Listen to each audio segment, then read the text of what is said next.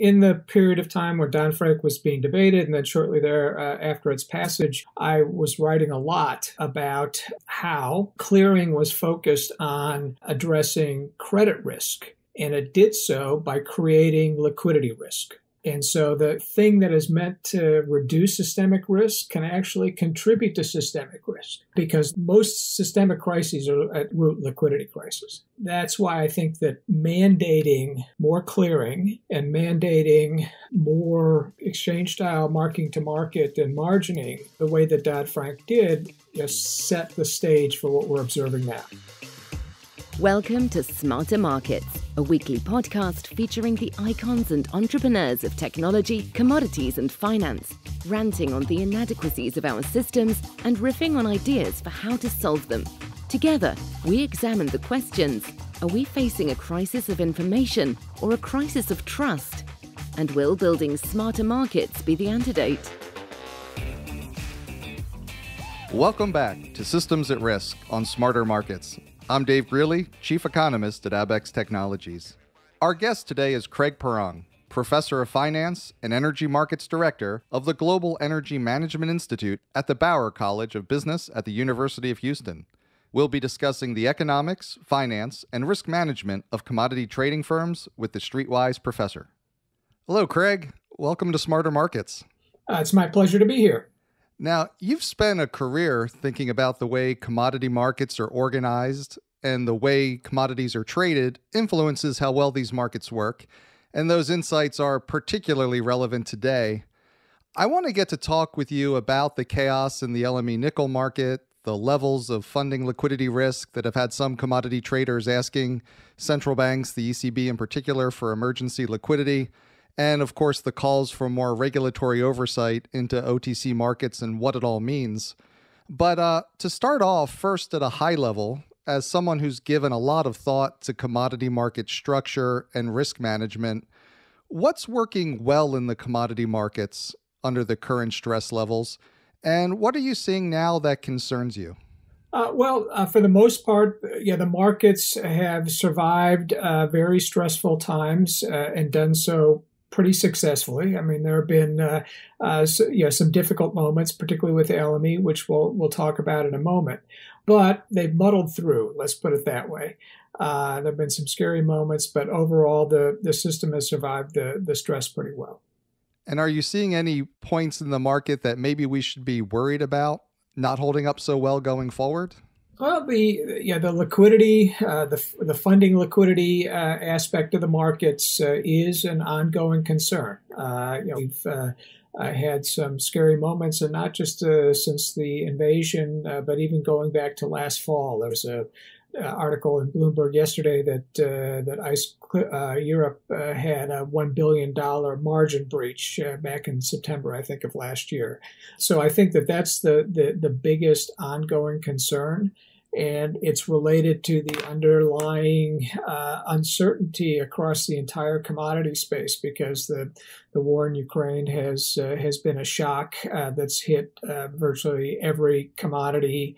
And also at the same time, we're having shocks coming from China with their renewed crackdown on COVID. So it's a highly volatile fundamental environment, which is translating into big price moves, which translates into big margin calls and increases in initial margin. And you put all that together, it means that the liquidity, funding liquidity, has to be monitored closely. And I want to dig into that as we turn now to some of the more recent events. And probably one of the most notable to the general public things was the problems on the LME, the London Metals Exchange, and the nickel market. And I'm curious, what lessons do you think we should be learning from the chaos on the LME? Could it have been prevented?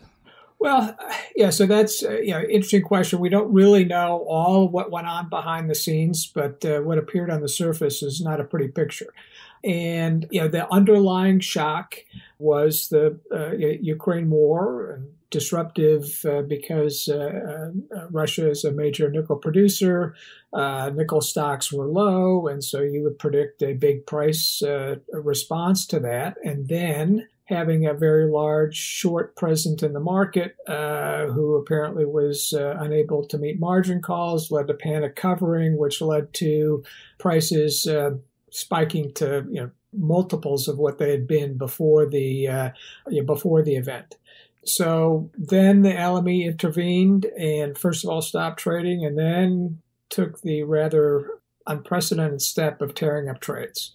And that is something that raises a lot of questions and undermines the integrity of the markets going forward. And that's where I think that the real scrutiny has to be involved. And also, just the role of the way that the margining system works, can frequently lead to these sorts of disruptions.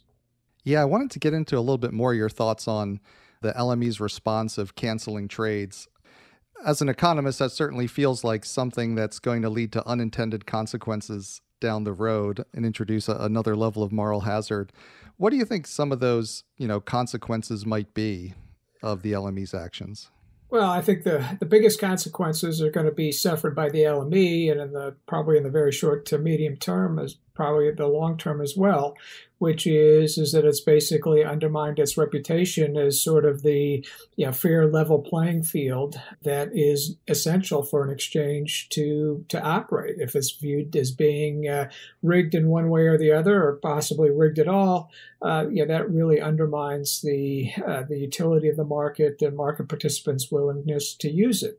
Also, I think that what happened probably also undermined market participants' confidence in the solvency of the clearinghouse. And I think that actually that's one of the things, that the LME canceling trades was probably one of the signals that they were worried about the solvency of the clearinghouse. And that will also be detrimental to the LME going forward.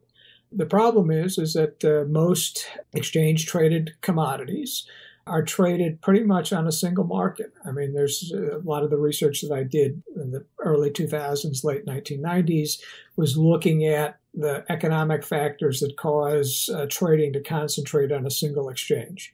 And as a result, it's very difficult to move open interest and liquidity from one exchange to another exchange, even if that exchange has some serious problems. And so one of the downsides is that I think that the metals market in particular is going to be hamstrung by an exchange, which, due to the stickiness of liquidity, is going to be the main price discovery vehicle and hedging vehicle in the metals market for the foreseeable future, even though it has undermined those functions through its own actions.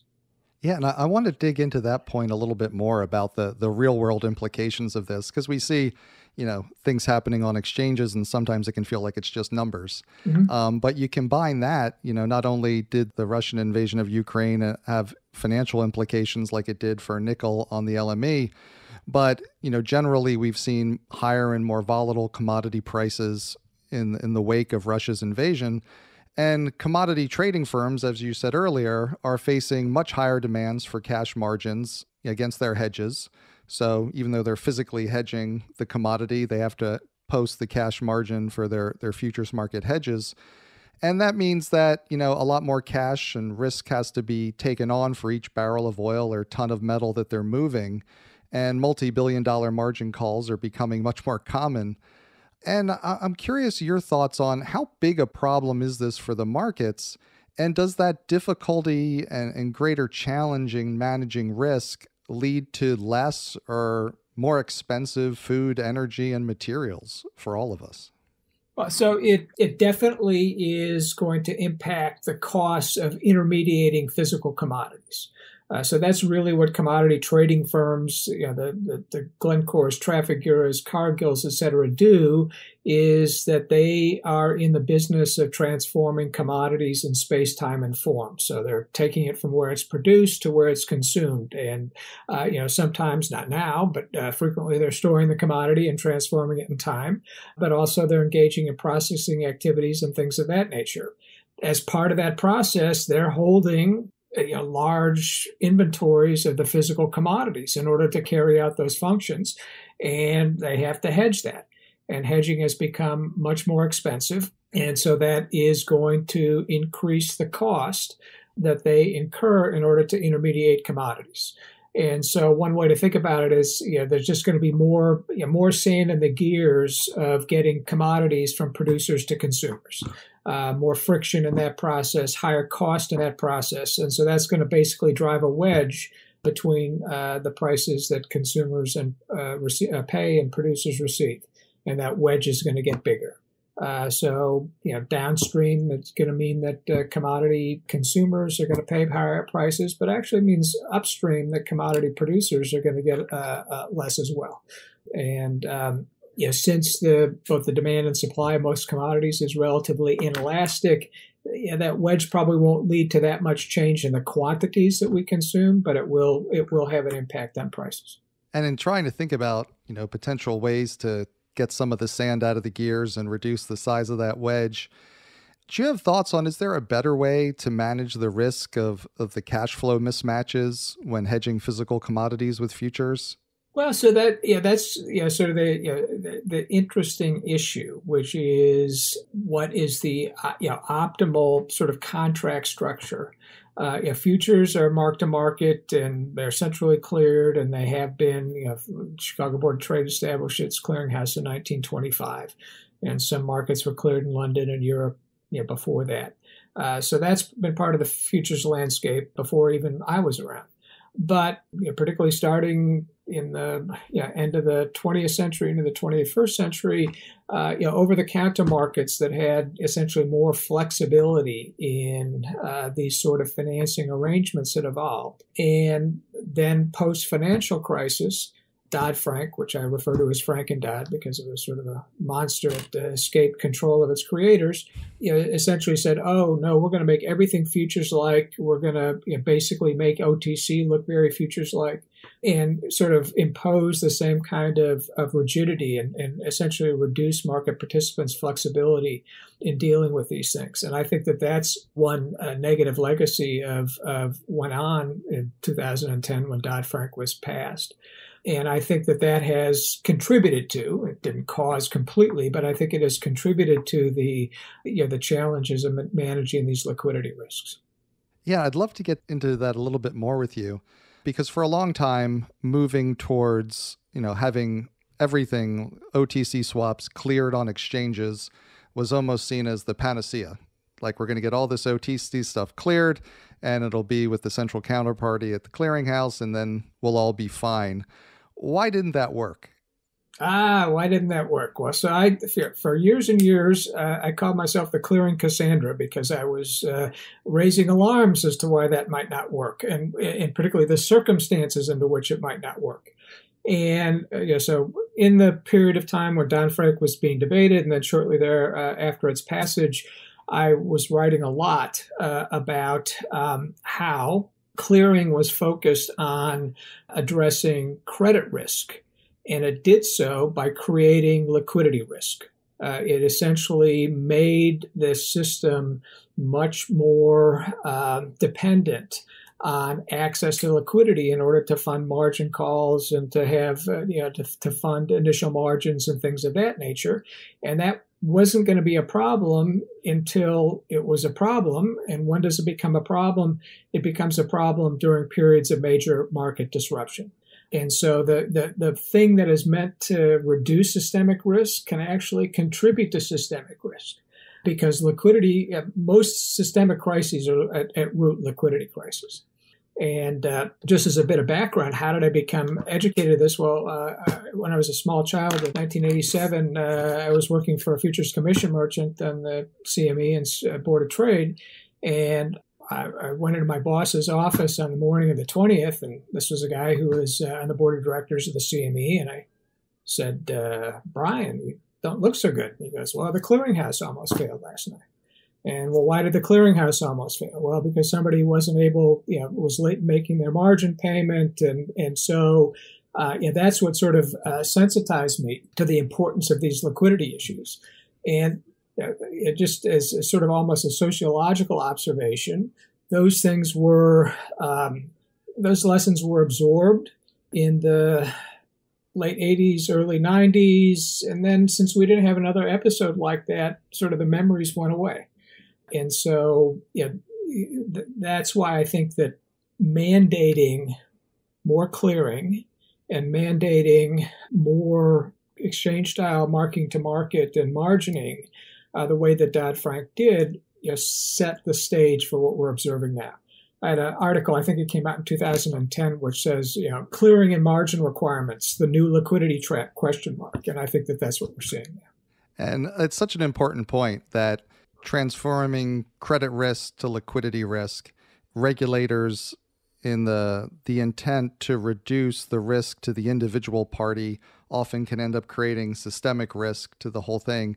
I'd love if you could walk through like maybe an undergraduate level example of how that works, of how you by trying to reduce the risk for a particular transaction or a subset of counterparties, you create this systemic risk in the market through the liquidity problems.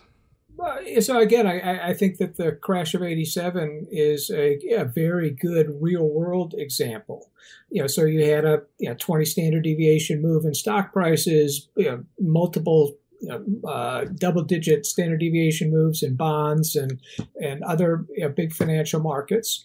And whenever you have a big change in market prices, that leads to margin calls.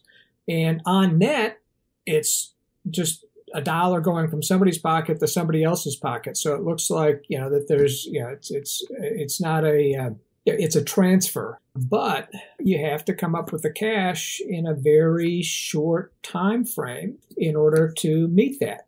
And traders, trading companies, have access to cash. They realize this, but they essentially size their access to liquidity based on, sort of normal events. And when you have a 20 standard deviation event, that's not a normal event. And frequently the provisions that companies had undertaken were inadequate. But the problem is that inability to come up with, so even somebody who's solvent that can't come up with cash in a hurry, if they can't come up with cash in a hurry, they don't make their margin payments, and the clearinghouse doesn't have enough capital to absorb that can cause the entire system to melt down. And, again, going back to the crash of '87, things were actually sort of scarier on the day of the 20th, because that's when concerns about the Chicago clearinghouses started to get really big. And that was a scary moment. And so, it's those kind of things that they're very unusual events, but when they do happen, they can have catastrophic consequences. Yeah, I've heard this discussed, this idea of the pro-cyclicality of margins and the risk that creates, in that margins are typically related to the volatility in the market. So volatility goes up and then margins go up to cover the increase in risk. And as margins go up, people are forced to close positions, as you said, if they can't raise the cash in a hurry. And then the forced closing of positions creates larger price moves, which creates more volatility, which creates higher margin requirements. Is there a way out of that type of loop? Well, I mean, it's an interesting thing. Conceptually, there are ways out of the loop. So that basically, if you scaled margins to sort of worst case scenarios and didn't vary them over the volatility cycle, that would address the problem. The problem is that it's not really credible for exchanges or regulators to impose such a system, because they're during the normal times. So let's say you go through the great moderation of the first decade, the first 7 or 8 years of the 2000s. Oh, gee, why do we have these big margins? The world's moderate now, volatility is real low, and so there's always pressure to reduce initial margins during normal times. And then the inherent logic of the way that clearinghouses work in order to preserve themselves leads them to say, hey, volatility is way up. We're facing much more credit risk. We got to jack up margins.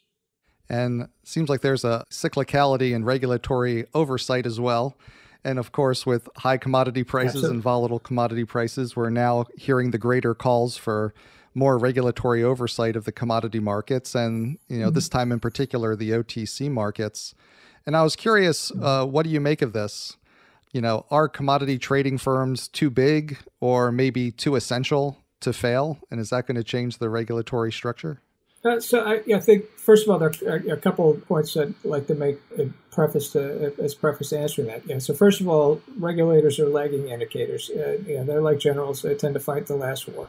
And, the other thing is that regulators always start from the perspective of, well, what additional regulations can we add, as opposed to stepping back and say, hey, maybe it's the stuff we did before is contributing to this problem, and maybe we need to back off. So that never happens, or seldom happens. In terms of commodity trading firms themselves, so I wrote a series of white papers in 2014, 2015, on commodity trading and commodity trading firms, and one of them was specifically addressing this issue of, are they too big to fail?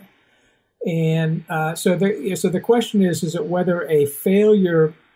There are two questions. One question is whether a commodity trading firm can fail. Yes, it can fail. The second question is whether the failure of a commodity trading firm itself could have a spillover effect and cause a systemic crisis.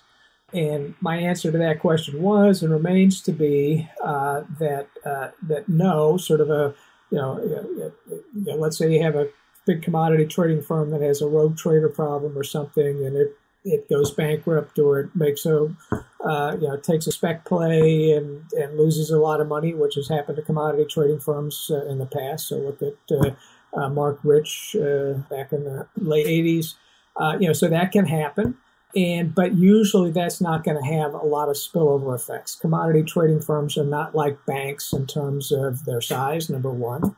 The biggest commodity trading firm would be about the same size of banks that you've never heard of.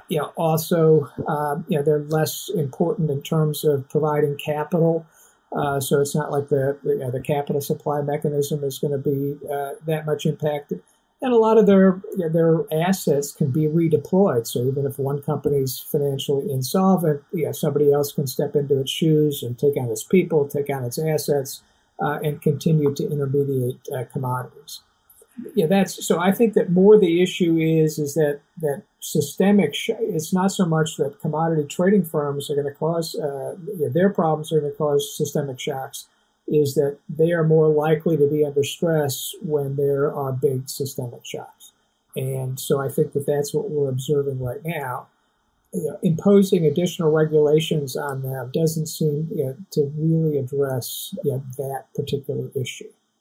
And I suppose in terms of thinking, are they too essential to fail, the fact that their assets and operations could be absorbed by a competitor or someone else in the market would mean that the supply lines would keep moving, even if one were to run into solvency issues. Is that right?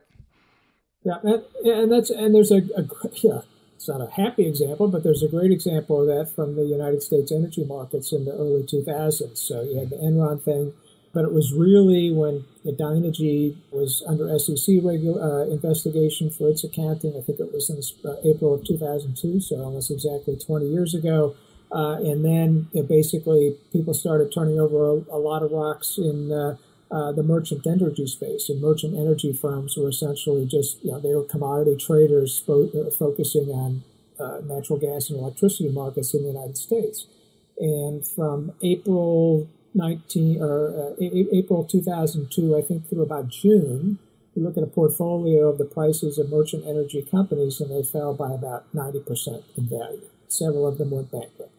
But gas continued to flow, flip the switch in your house, and the lights came on. And so the operation of the real assets was somewhat distinct from the financial solvency of the companies. I wanted to step away for a moment from some of the most recent events, but talk about some trends in the industry and get your thoughts on them.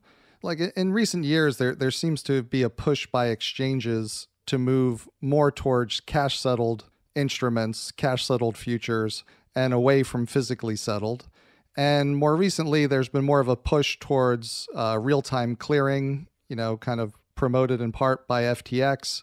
And I was curious, someone who looked a lot at market structure, what do you make of these moves of, cash versus physical and trying to have more real-time clearing?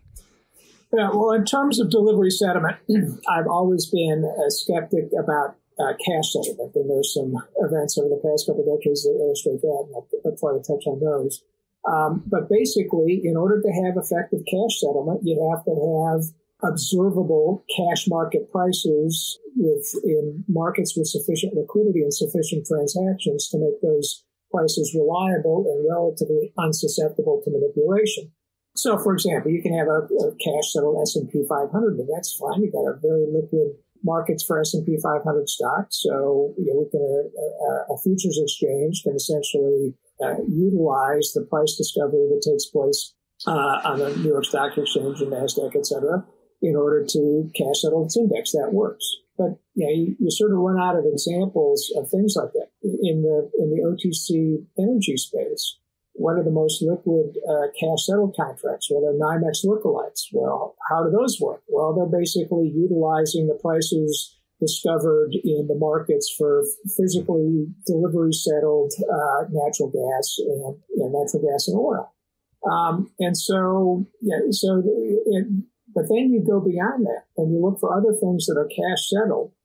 You run into a lot of problems. And so I mentioned the merchant energy meltdown in early 2002. One of the things that came out of that was that people dug into what was going on with cash settlement in natural gas contracts in the United States, various natural gas indices, and there was widespread fraud and manipulation. People went to jail. You look at cash settlement in the interest rate markets. Well, that was what LIBOR was like, and now they're trying to get rid of LIBOR and move to a delivery settled type of instrument in order to address those problems. And the basic problem in commodity markets is that the physical markets are not that liquid, they're not that transparent, they don't have a lot of transactions necessarily, and that all makes it very difficult to create a truly cash settled commodities contract. And I think for commodities, historically speaking, you look at the best way to achieve convergence. The best way to achieve convergence is have a well-designed physical delivery settled contract. And I think you've said in the past, when you hedge, you exchange price risk for basis risk. Yeah, and sort of the cash settlement mechanism in itself can create some basis risk, because if you're basing contracts off a relatively small number of transactions, and maybe those transactions could be the result of attempts to move the indices, that adds noise, which creates basis risk. Right. And I also wanted to ask you about moving towards more real-time clearing, because I think of you called yourself earlier the Cassandra of clearing. Mm-hmm. So I'm wondering, if we try to make it more real-time, are there risks to that, or is that a beneficial thing to do, or some mix? Well, I think it's a double-edged sword, and I think it exacerbates some of the problems that I discussed earlier. So first of all, the FTX is one example. It's not exactly the same, but you look at the move, hey, let's go, 2-day settlement in the stock market or 1-day settlement's too long. We need to, sort of compress the settlement window in the stock market, which was something that was, came up after the GameStop fiasco of about a year ago, a little more than a year ago. Sort of the same sort of ideas. And again, these are ways of saying, hey, how can we reduce credit risk? Make things real time so that people's collateral is always in line with the credit exposures that they create.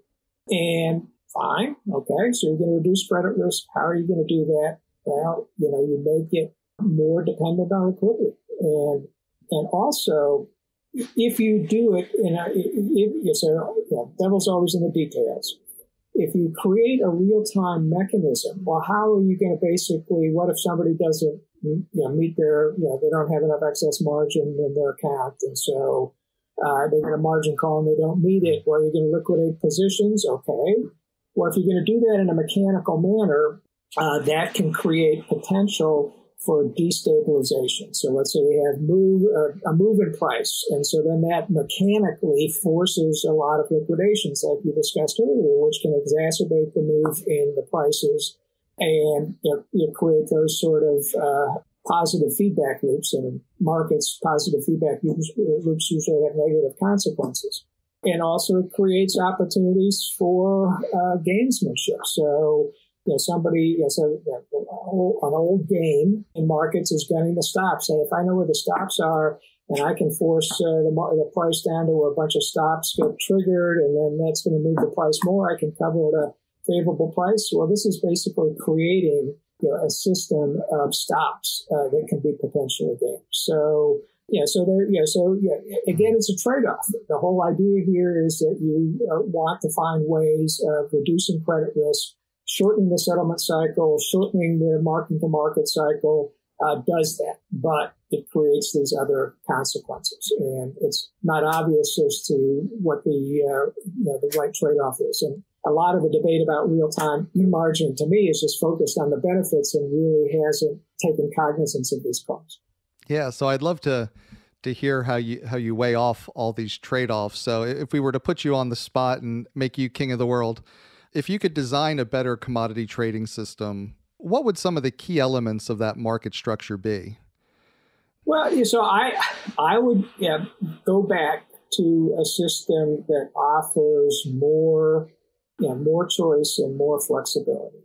And so, I think, in the first instance, that one of the best things to do would be to revisit and potentially roll back, a lot of what was done in Dodd-Frank, because, again, it presumed that market participants didn't have the right incentives to trade off these liquidity and credit risk considerations, and sort of imposed a solution on them. And I think that there are diverse transactors in the marketplace, and you need diverse trading mechanisms in order to accommodate that diversity. Sort of the Dodd-Frank was going towards a one-size-fits-all type approach, and I think we need to move away from that one-size-fits-all approach. Revisit the demonization of over-counter markets as they existed prior to 2010, for example. Right. Back when I worked at Goldman, there was always the OTC markets provided more role for customization, and the standardization of the exchanges allowed for more liquidity and price discovery. So it sounds like, the key elements, the big thing for you would be rolling back some of Dodd-Frank, the emphasis on pushing everything onto clearinghouses and onto exchanges. That would require a pretty big regulatory regime shift. Well, you said I was king of the world, so I didn't, Yeah, that's true. That's true. You called me on it. So in the likely event that doesn't happen, what are some things that, private participants or, groups like the industry can do to try to improve the market so it can better withstand periods like we're seeing and we may see in the future? Are there some things you'd say, okay, this is an area that's worth focusing on, that the private industry can make a more resilient market where you can better manage risk and get better prices ultimately for the end users? Yeah, so the key here, particularly when you're talking about commodity markets and the kinds of things that we talked about earlier, it is essentially improving the coordination between banks, essentially providing the funding for commodity trading firms and the commodity trading firms themselves. Potentially developing new types of credit lines or ways of modifying credit lines that can be more responsive to the kinds of events that we've seen recently. So I think that's so essentially, if you can't sort of improve flexibility on the margining side, and allow sort of the establishment of credit relationships that are more flexible through OTC arrangements, well, then that basically says, hey, let's see if we can find more flexible ways to size credit lines in response to changed economic circumstances. So that sounds like an enduring role for the banks and the extension of credit, even in markets with exchanges and a lot of participants. Yeah, that's one thing that always drove me crazy. It's a short trip, but it was that people sort of treated clearing and the banking systems in isolation, and that was really not the way to look at systemic risk. The whole thing about systemic risk is that they're all part of a system, and if something happens over on the clearing side, sloshes over to the banking side, and you can't treat those things separately. Thanks again to Craig Pirrong, Professor of Finance at the University of Houston. We hope you enjoyed the episode. Join us next week when our guest will be Mike Prokop, Managing Director in Digital Transformation and Sustainability at Alliance Risk Group. Mike has more than 30 years of experience in the energy risk management industry and has advised numerous energy companies on risk management in the natural gas, crude oil, power, and LNG markets. That concludes this week's episode of Smarter Markets by Abax. For episode transcripts and additional episode information, including research, editorial, and video content, please visit smartermarkets.media. Smarter Markets is 100% listener-driven, so please help more people discover the podcast by leaving a review on Apple Podcast, Spotify, YouTube, or your favorite podcast platform. Smarter Markets is presented for informational and entertainment purposes only. The information presented on Smarter Markets should not be construed as investment advice. Always consult a licensed investment professional before making investment decisions. The views and opinions expressed on Smarter Markets are those of the participants and do not necessarily reflect those of the show's hosts or producer. Smarter Markets, its hosts, guests, employees, and producer, Abax Technologies, shall not be held liable for losses resulting from investment decisions based on informational viewpoints presented on Smarter Markets. Thank you for listening, and please join us again next week.